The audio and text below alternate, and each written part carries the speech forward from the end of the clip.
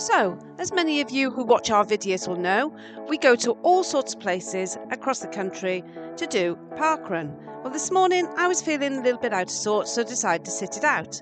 However, that didn't stop me going along to watch others and John in action.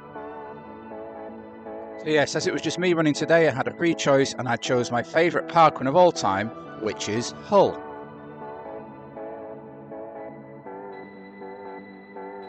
So yes, I positioned myself at the start and I watched hundreds of people flow by, and I started to think, why are all these people here?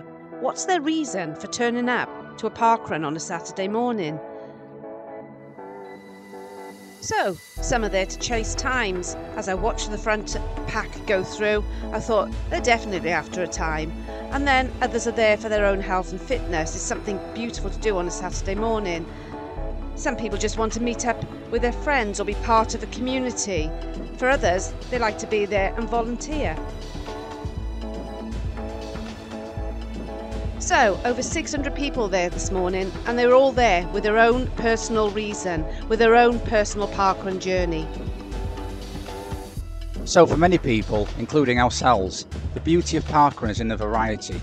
You can get to go to several beautiful places, wonderfully inspiring locations across the country on a Saturday morning.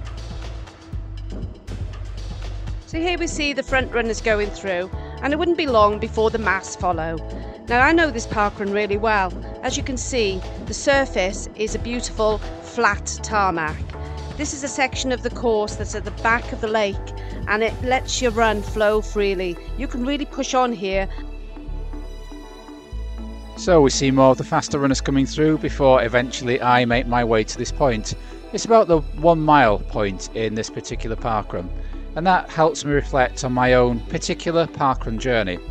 Now, as I said, I've done this parkrun more times than I have any other. I think this is my 28th run here, and I used to come to Hull and look to run under 17 minutes. I looked to run it as a time trial to test my fitness and to try and get perhaps a little bit faster than I'd been the previous year.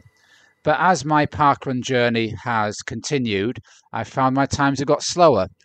Does that mean my enjoyment of parkrun has diminished? No, far from it. We've been to so many wonderful places around the country, and even to come back to old favourites like East Park in Hull, and to run perhaps 3.5 minutes slower than I used to, still gives me a buzz. Still gives me a buzz pushing my own body, being around so many people in pursuit of similar goals to me, or some in pursuit of different goals, as Dawn said earlier. Parkrun is a truly wonderful thing.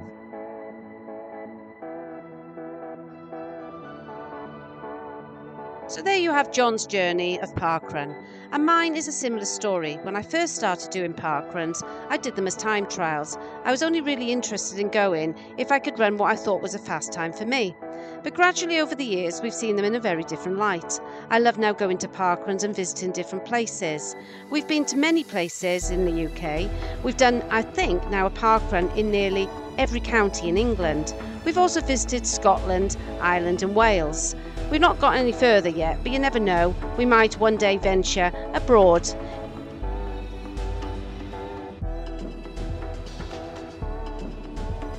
So that's the parkrun journeys for Dawn and me. What's your particular parkrun journey been? Has it been one of many places? Has it been one of one particular place, one particular event? Let's know in the comments below.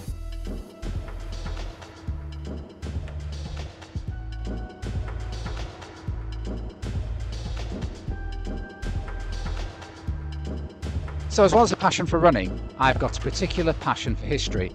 And one of the wonderful things about parkrun for me is that it has seen the renovation and the uplifting of many of Britain's parks. If we think back 20, 30 years ago, many of these parks were becoming derelict, they were becoming misused, abandoned. But with parkrun at the helm, they have been invigorated every Saturday morning with, as we can see, hundreds of people from all backgrounds, all walks of life, all fitness journeys, everyone there to enjoy each other, to enjoy the space, to enjoy the place, and to enjoy the wonderful world of parkrun. So yes, you'll see parkrun in many of our parks around the country, but also you'll see parkruns on seafronts, you'll see them on cross-country courses, on old railway lines. Parkrun seems to have branched out all over to any space that they can fit one into. It's absolutely fantastic to see so many people week after week pursuing their goals. You can enjoy parkrun in as many ways as you can think of. There are many people who enjoy them in esoteric ways, like collecting letters of the alphabet, or something called stopwatch bingo, where they try and finish with each numbered second from 0 up to 59. So I have a photograph of myself in this park, aged 2.